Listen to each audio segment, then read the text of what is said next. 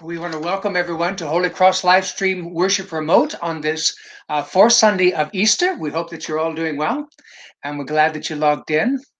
And now, as we've come together for this time of worship, let us pray. Heavenly Father, we do indeed give great thanks for our risen Lord and the hope that is ours, because he is the first fruits of those who will sleep. And it's a wonderful thing, even in our own tradition, that we get to celebrate Easter not just on one day, but for an entire season. And so we continue to revel in the truth of the resurrection and its application to our own lives.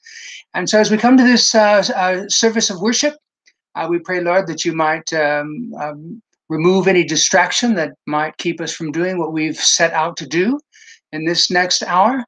And that you would have our full attention, and that we would hear you as you speak through your word, that you would fill us with your Holy Spirit as we pray and as we sing, and that everything that we do in this next hour might be to the furtherance of your glory and to our soul's health. And this we pray in Jesus' name. Amen. The peace of the Lord be always with you.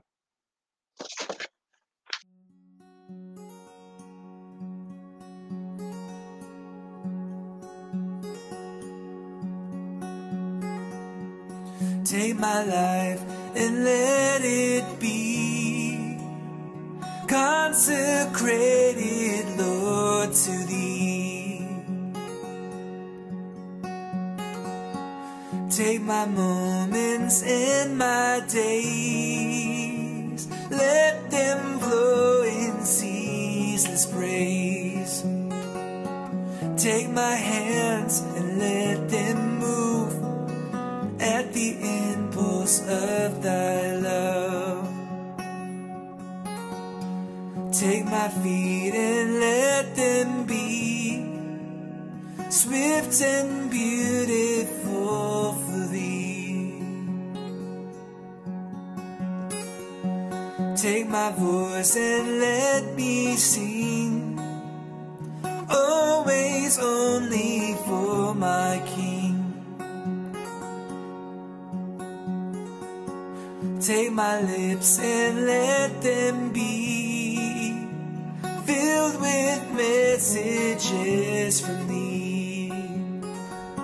Take my silver and my gold, not a mite would I withhold. Take my intellect and use every power as you choose.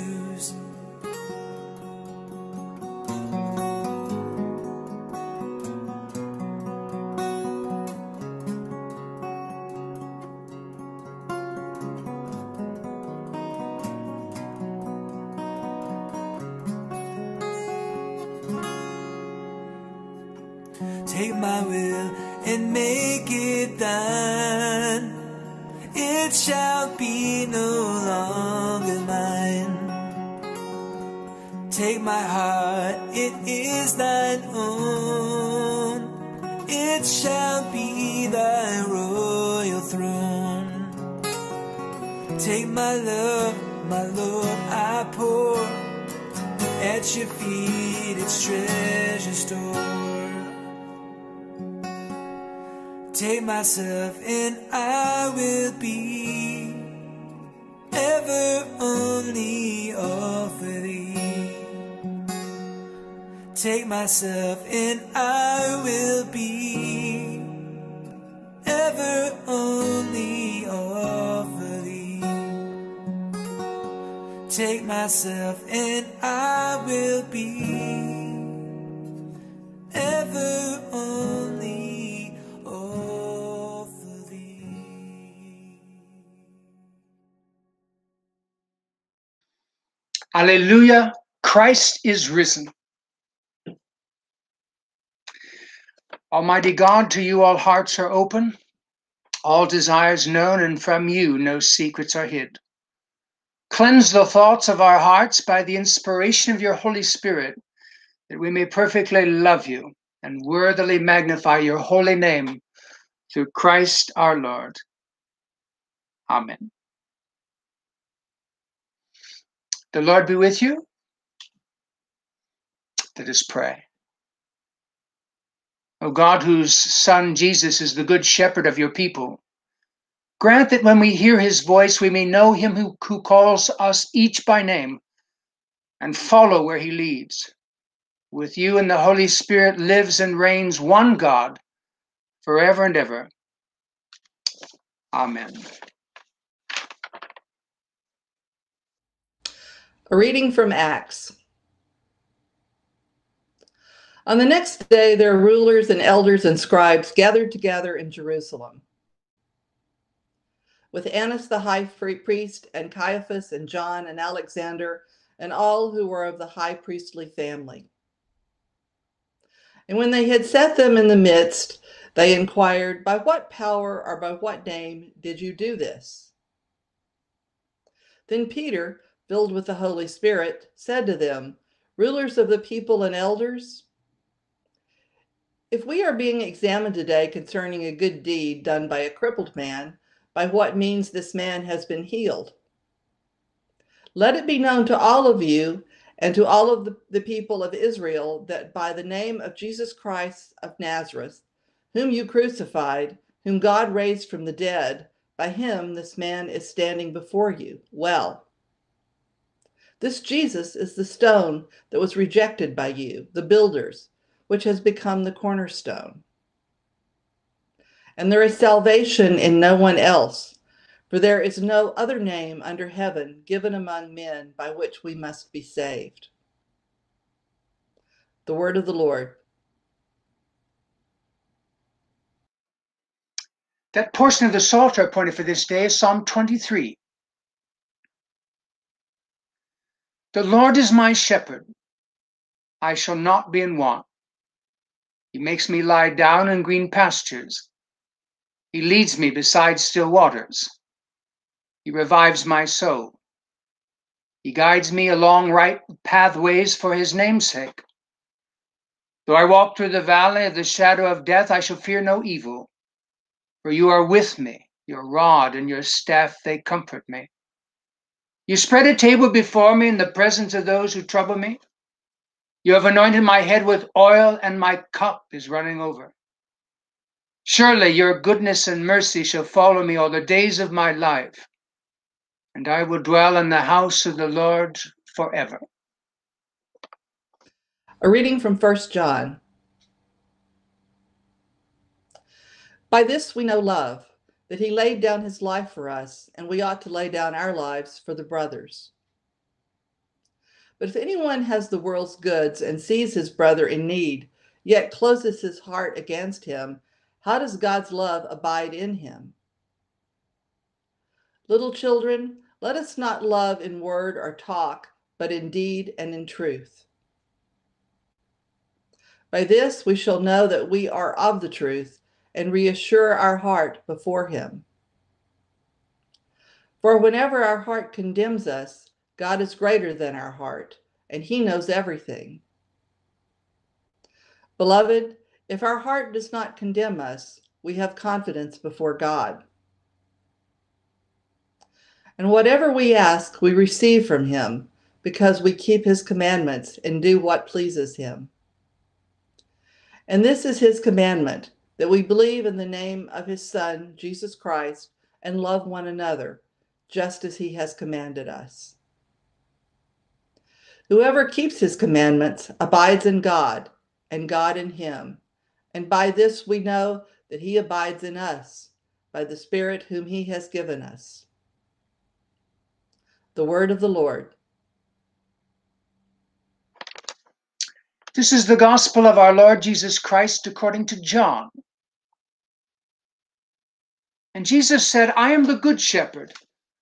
The good shepherd lays down his life for the sheep. He who is a hired hand and not a shepherd, who does not own the sheep, sees the wolf coming and leaves the sheep and flees. And the wolf snatches them and scatters them. He flees because he's a hired hand and cares nothing for the sheep. I am the good shepherd.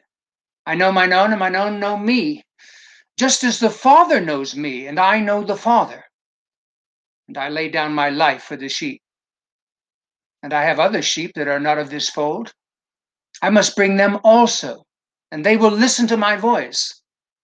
And so there will be one flock and one shepherd.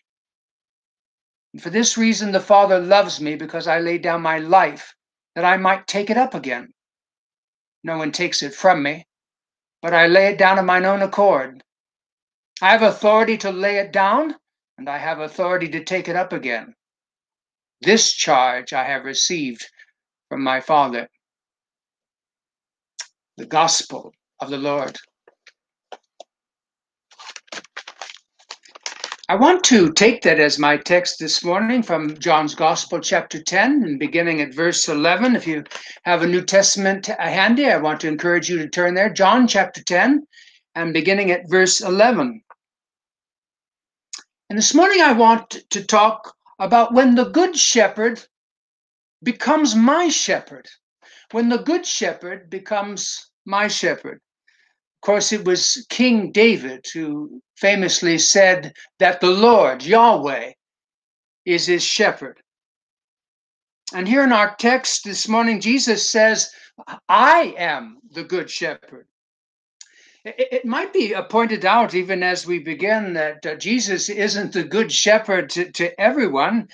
Indeed, in this same Gospel of John, in the 10th chapter, in verse 25, this is what Jesus says to his detractors, his enemies, those who are always trying to catch him up. He said this, you do not believe. The works that I do in my Father's name bear witness about me, but you do not believe, because you are not my sheep. And so Jesus is the Good Shepherd, but he isn't, in point of fact, the Good Shepherd to everyone. But what happens when he is? What happens when the Good Shepherd becomes my shepherd? Well, Jesus mentions no less than two things in our text. And the first is this, when Jesus, the Good Shepherd, becomes my shepherd, I become the object of his sacrificial love. I become the object of his sacrificial love. Indeed, notice again, beginning at verse 11. And Jesus says, I am the Good Shepherd. The Good Shepherd lays down his life for the sheep. He who is a hired hand and not a shepherd, and who does not own the sheep, he sees a wolf coming, a threat, a predator, and leaves the sheep and flees. And the wolf snatches the sheep and scatters them. He that is the hired hand flees because he is a hired hand and cares nothing for the sheep. And then picking up in verse 17, and for this reason, the Father, that is God the Father, he loves me, Jesus says, because I laid down my life that I might take it up again. No one takes it from me, Jesus says, but I lay it down of mine own accord. I have authority, that is power, to lay it down, and I have authority or power to take it up again. And this charge I have received of my Father. And so Jesus says that he is the Good Shepherd. This is one of the famous I am statements as we have them in the Gospel of John. There's 7 of them altogether. For instance, in chapter 6, Jesus says, I am the bread of life. In chapter 8, Jesus says, I'm the light of the world. In chapter 11, Jesus says, I'm the resurrection and the life. And then in chapter 15, Jesus says, I'm the true vine, etc. There are others. And here in chapter 10, in our text, Jesus says, and I am the Good Shepherd. And of course, all of these I am statements, Jesus saying that he's bread and that he's light and so on, for the most part are metaphors, as is here. Jesus never shepherded any sheep, so far as I know. He was a carpenter with his father in the Galilee. But here he's speaking metaphorically that he is the Good Shepherd. And this the metaphor of the shepherd is a vivid one, because shepherding was a major occupation in Palestine in Jesus's day. And so even if not everyone who was listening to Jesus when he said these things understood the primary point that Jesus was making, they at least understood what he was saying about shepherds themselves. Indeed, Jesus' listeners would have understood what Merrill Tenney says about shepherds in his commentary on the Gospel of John, namely that shepherding involves both protective concern and an attitude of self-sacrifice. That shepherding involved both a protective concern and an attitude of self-sacrifice. And this was especially true given the predators that existed in Palestine in Jesus' own day. There were wolves and even lions and bears, which Jesus mentions here, even in our own text when he mentions the wolf. And Jesus says that he is the good shepherd who sacrifices his life for the good of the sheep. Indeed, the sheep, that is his followers, and that's what sheep do, by the way, they follow the shepherd. That's sort of an interesting thing. With cattle, you drive them from behind. But when you're dealing with sheep, you go before them and you lead them and you call them by name, and they follow. You don't drive them from behind, but you lead them and they follow. His primary concern as the shepherd is them. Indeed, the well-being of the sheep to the shepherd, to a true shepherd, is of greater concern to him than even his own well-being, even as Jesus describes it here. Eugene Peterson, in his paraphrase, The Message, put it this way: the good shepherd puts the sheep before himself. And why is that? Well, that's because the good shepherd loves the sheep. Indeed, in one of John's other writings, in his letter, his first letter, in 1 John in chapter 3 and verse 16, this is what John writes: and by this we know love. By this we understand it. We see it modeled before us. We know love because he laid down his life for us. Indeed, Jesus, the good shepherd, isn't like the hireling. A hireling, a hired hand who is paid to temporarily look after the sheep. Indeed, the hireling looks after the sheep for money. The hireling is shepherding, and to him, it's just a business opportunity. He doesn't, as Jesus says in our text, actually care for the sheep. The sheep are to him just a means to another end. And so, as Jesus puts it, when the hireling sees the wolf coming and the well-being of the sheep are threatened and even his own life is threatened, the hireling, he abandons the sheep and he runs for cover because his first priority and his primary concern, as a pastor who would only pastor the sheep only for money, his primary concern is himself. And so with the hireling in charge, the wolf comes and he destroys some of the sheep and then he scatters the rest.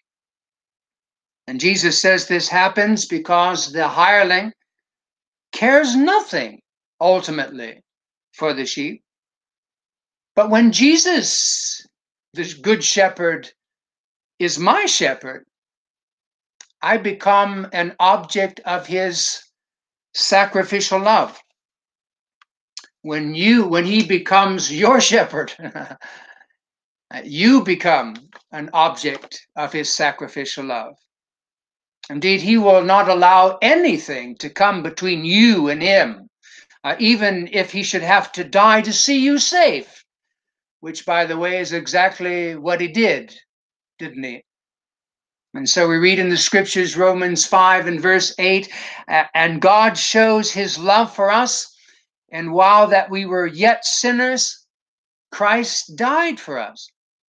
Or as Brennan Manning famously put it, God loves you so much he'd rather die than live without you. And Jesus says that God the Father loves him because he sacrifices his life and more. Indeed, notice again our text and at verses 17 and 18. And Jesus says, for this reason, the Father, his Father, loves me, he says, because I laid down my life that I might take it up again. And then he says something interesting. No one takes my life from me, but I lay it down of mine own accord. I have authority or power to lay it down, and I have power to take it up again. And this charge to lay it down and to take it up again, I have received from the Father. In fact, earlier, in the Gospel of John in chapter 3, God so loved the world that he gave his only begotten Son, that whoever believes in him should not perish but have everlasting life. But the Father gives the Son, and the Son allows himself to be given willingly and voluntarily. Indeed, Jesus sacrifices himself voluntarily. And not even that, not just that, but what we might say deliberately. Indeed, Jesus' death wasn't a mistake. He didn't die as some sort of a powerless victim, nor even as a martyr dying for what he believed in, all the while wishing that he might have lived longer. Rather, Jesus' death is in keeping with the divine intent. And so we read even in this same Gospel of John in chapter 19, an interesting bit of interaction between the Roman governor Pilate and Jesus. But in John 19 and beginning at verse 10, we read, and Pilate said to Jesus when Jesus was on trial before Pilate, Pilate said to Jesus, don't you know that I have authority or power to release you and power to crucify you? And then in verse 11, Jesus replies, you wouldn't have any authority over me at all unless it had been given to you from above, unless it had been given to you from God. And so Jesus' death was in keeping with the divine intent, as was his resurrection, by the way. And so we read in Acts chapter 2, in Peter's famous Pentecost sermon.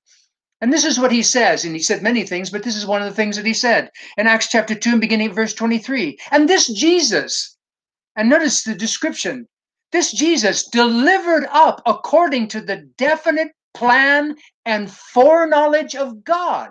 What happened to Jesus was all according to the definite plan and foreknowledge of God. And he said, Peter says to the people to whom he's speaking, they're in the temple precincts. This Jesus you crucified and killed by the hands of lawless men. But God raised him up, loosing the pangs of death, because it was not possible for him to be held by it, to be held by death.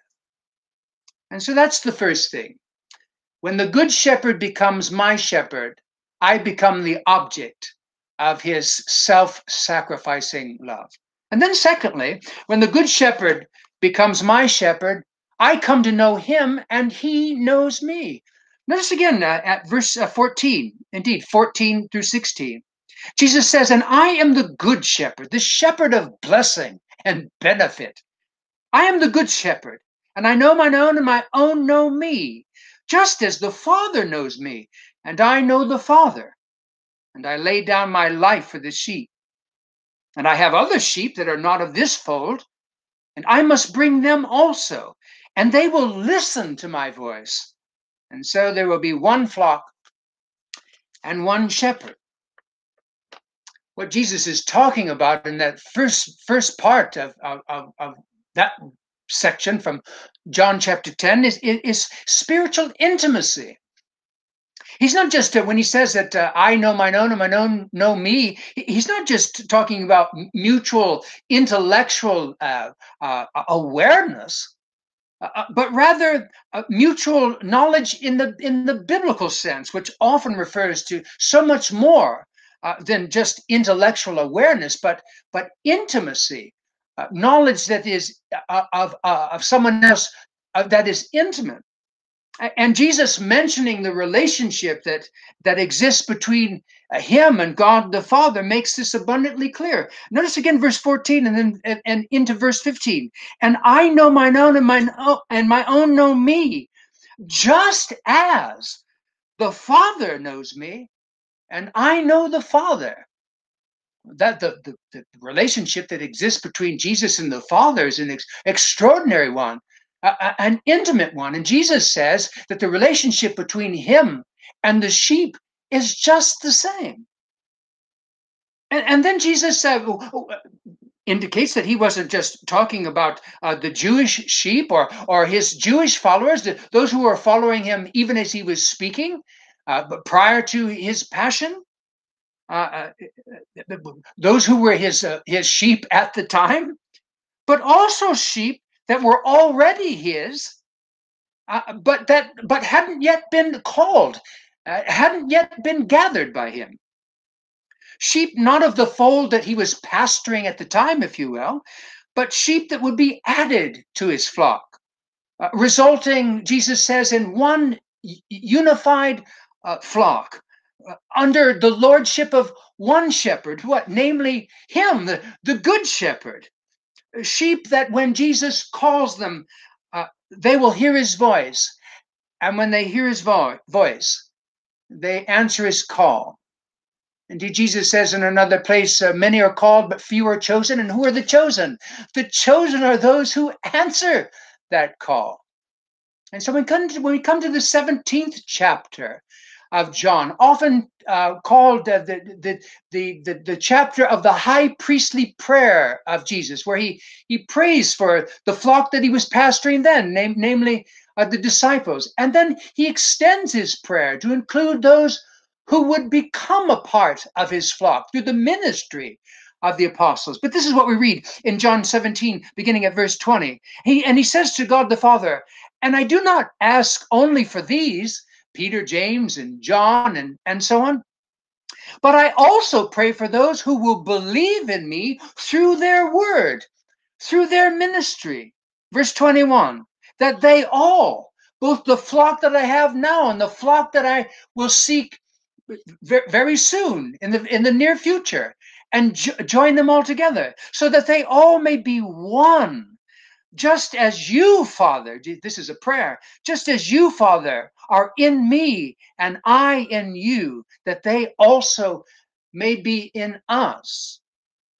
And so the same spiritual intimacy and union that exists between Jesus and his Father is extended to the disciples that were with Jesus prior to his passion, and those that he would add to his flock as the days went on, as Jesus says, who would be added through the ministry of his apostles. In fact, we get information relative to that in the Great Commission. In Matthew chapter 28, Jesus, after the resurrection and prior to his ascension, he told that original flock, he told his apostles, he said, "And therefore go and make disciples of all nations," not just in Israel, not just amongst the Jews, not just like Jews like us, but go and make disciples of all nations, Gentiles like I am, and perhaps for the most part you are. "Go therefore and make disciples of all nations, baptizing them in the name of the Father and the Son and the Holy Spirit, teaching them to observe all that I have commanded you.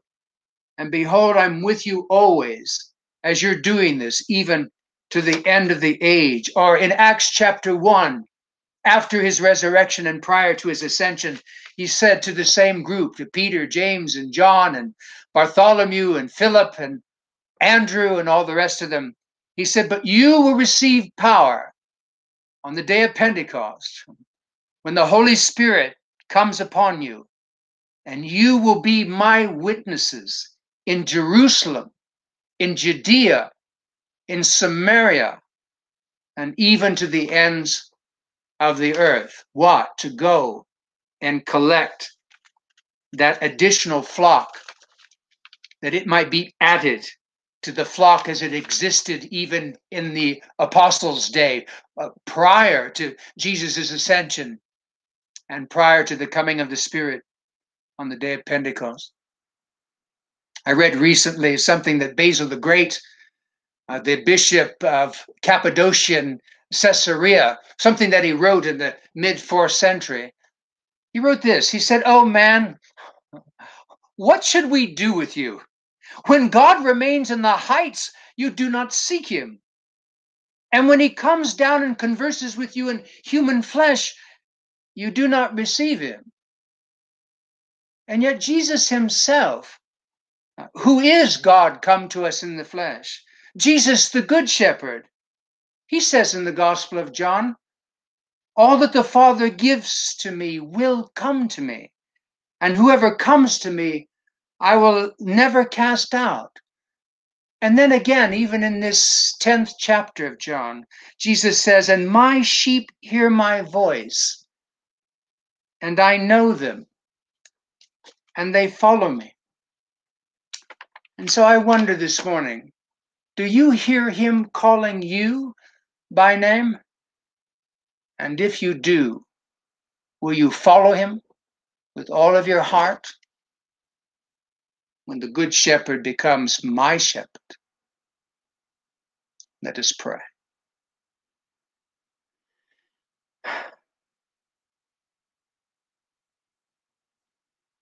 It's an extraordinary thing to think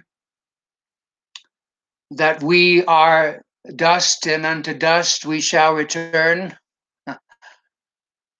That we come and we go, we're born and we die. And yet, in all of our weakness, even in all of our sin from which we are in need of forgiveness, and about which you are more aware than even we are, Father, you love us. Yahweh, you are our shepherd, and Jesus is our shepherd, the Good Shepherd, and you love us, and you proved it through Jesus. He was willing to pay the ultimate price, giving everything that he had, that he might reach us and solve our problem, solve our sin problem, its power, and the judgment due to it.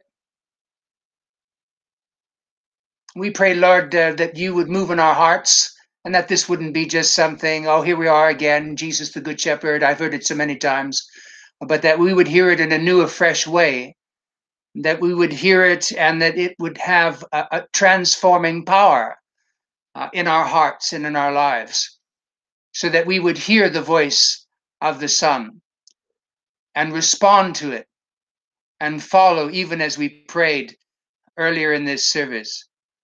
And this we pray in his name. Amen. And now let us continue with our worship and our recitation of the Nicene Creed. We believe in one God, the Father, the Almighty, maker of heaven and earth, of all that is seen and unseen. We believe in one Lord Jesus Christ, the only Son of God, eternally begotten of the Father, God from God, light from light, true God from true God, begotten, not made, of one being with the Father. Through him all things were made. For us and for our salvation, he came down from heaven. By the power of the Holy Spirit, he became incarnate from the Virgin Mary and was made man. For our sake, he was crucified under Pontius Pilate. He suffered death and was buried. On the third day, he rose again in accordance with the Scriptures. He ascended into heaven and is seated at the right hand of the Father. He will come again in glory to judge the living and the dead, and his kingdom will have no end. We believe in the Holy Spirit, the Lord, the giver of life, who proceeds from the Father and the Son. With the Father and the Son, he is worshipped and glorified. He is spoken through the prophets. We believe in one holy, Catholic, and Apostolic Church. We acknowledge one baptism for the forgiveness of sins. We look for the resurrection of the dead and the life of the world to come. Amen. The prayers of the people. Father, we pray for your holy Catholic Church. Grant that every member of the church may truly and humbly serve you. We pray for all bishops, priests, and deacons. We pray for all who govern and hold authority in the nations of the world. Give us grace to do your will in all that we undertake. Have compassion on those who suffer from any grief or trouble. Give to the faithful departed eternal rest. We praise you for your saints who have entered into joy. And we continue, Lord, in our prayers for our brothers and sisters around the world who are being persecuted because of their faith in your Son, Jesus Christ. We pray, Lord, for those who persecute them. We pray, Lord, for Lucy, for John, for Elaine, for Christopher and Anne, Carrie, and Susie. We pray, Lord, for Johnny, Jacob, and Jesse, for Randy and Carolyn, for Carlene and Larry, for Andrew, David, Christy, Abby, and Grace. We pray for Al, Bob and Kitty, for Andy, Olivia, for Michael and Alex. We pray, Lord, for Harry. We pray, Lord, for Dan, for Brian, Shelley, Clayton, and Connor, for Jesse, and for Christine, and for Jim. We pray, Lord, for Alyssa. We pray for Linda. We pray for Janet, for Lois, Lance, and Kara, for Ludmilla, and for Andrew and Marvin. Almighty and eternal God, ruler of all things in heaven and earth, mercifully accept the prayers of your people and strengthen us to do your will. Through Jesus Christ our Lord. Amen. And now let us confess our sins against God and our neighbor. Most merciful God, we confess that we have sinned against you in thought, word, and deed, by what we have done and by what we have left undone. We've not loved you with our whole heart. We've not loved our neighbors as ourselves. We are truly sorry, and we humbly repent. For the sake of your Son, Jesus Christ, have mercy on us and forgive us, that we may delight in your will and walk in your ways, to the glory of your name. Amen. Almighty God, have mercy upon you, forgive you all your sins through our Lord Jesus Christ, strengthen you in all goodness, and by the power of the Holy Spirit, keep you in eternal life.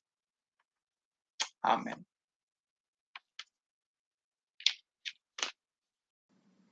Good morning. We want to know that you're worshiping with us. Be sure to say hello in the comments on Facebook or send an email with the message "watching" and the names of those in your family who are viewing to Carrie Richardson. That's KARI at holycrosschurch.com to let us know you're here. Holy Cross Children is embarking on an epic quest through hidden ruins, ancient caves, and dense jungles this summer. At Treasured VBS, preschool and elementary kids will dig into action-packed, faith-filled adventures. They'll discover God's greatest treasure isn't diamonds, gems, or gold. It's them.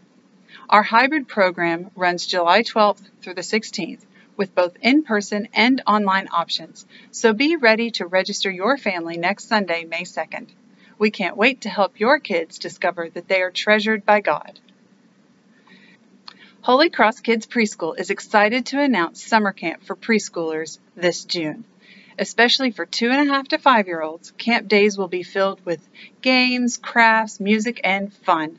We have 2 weeks of camp to choose from, each with its own special theme.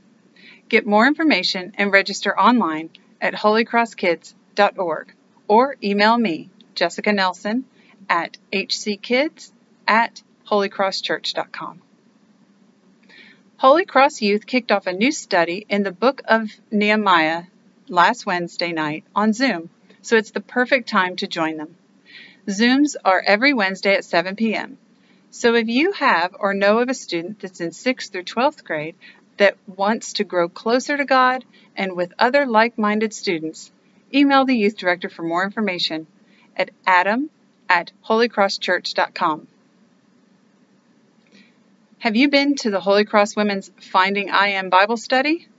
We are learning the 7 I Am statements of Jesus from the Gospel of John. If you missed any of these Thursday night chats, no worries. This study is made to join in anytime. Teacher, author Lisa Turkhurst presents this study on the streets of Israel at the very places that Jesus said his I Am statements.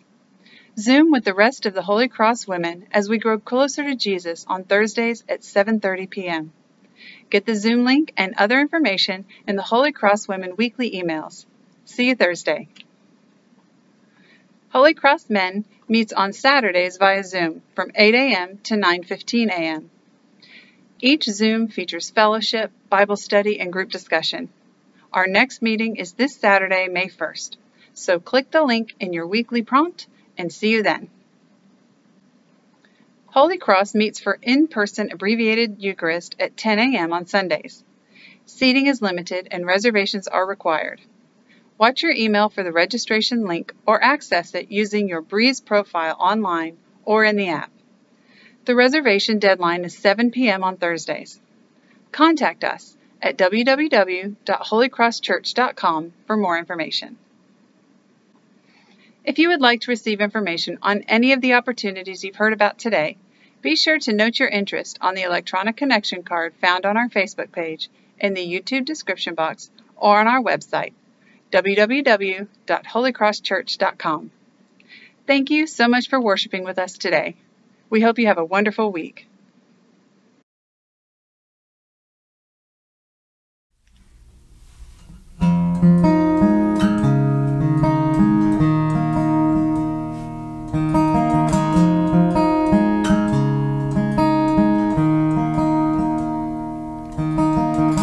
Long after the tears fall, I'm still your child. Put down my defenses, lay down my pride. Love and forgiveness flow deep and wide, so I'll run to you and surrender all as I lay down my life and pick up my cross. And what a joy it is to give my life away to you. All that I need, all that I seek is you here with me. Holy Spirit, have your way in me.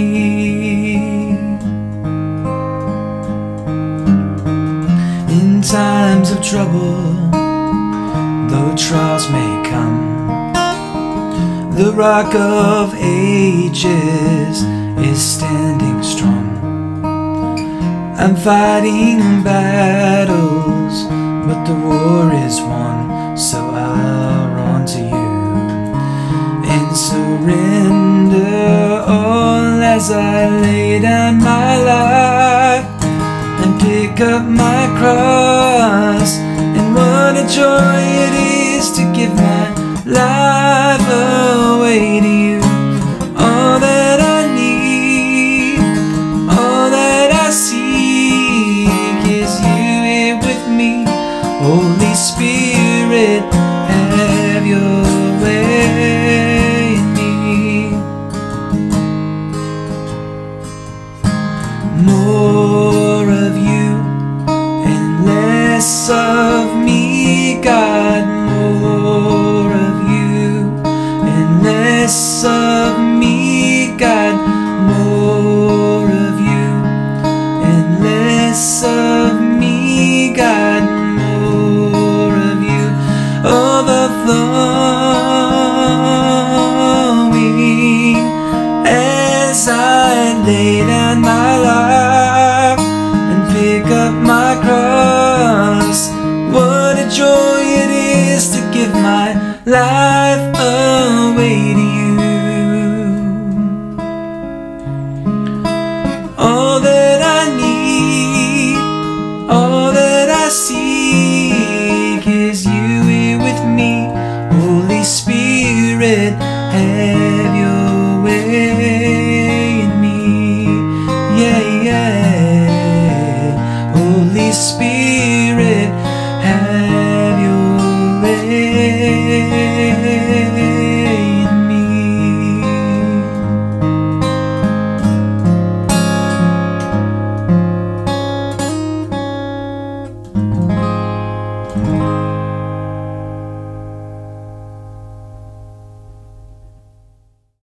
And the peace of God, which surpasses all understanding, keep your hearts and minds in the knowledge and love of God and of his Son, Jesus Christ our Lord.